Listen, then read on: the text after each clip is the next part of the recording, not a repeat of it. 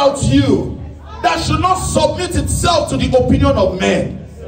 I prophesy. I receive. In this same ministry, yes, you will testify.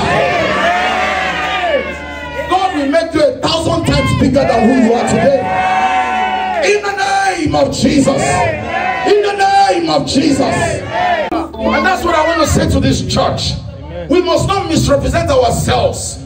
We must not forget who we are. There is a seed of greatness in us. You don't beg a seed to grow. It will grow naturally. Trying to be anything else will frustrate us. I prophesy, your seed will not die.